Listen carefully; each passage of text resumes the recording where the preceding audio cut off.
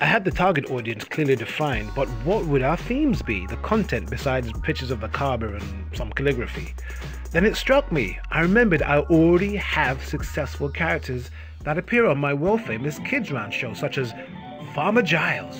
Oh, it's me, Farmer Giles. Once again, I'm back. I hope everybody out there is okay, you know. And of course, the legendary Baby Bilal.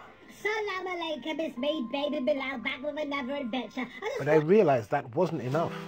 I had to test out the drawings on my target audience, mums, dads and kids. But where would we find a ready-made audience at short notice? Dozens of children with their mums and dads? And what if it didn't test well?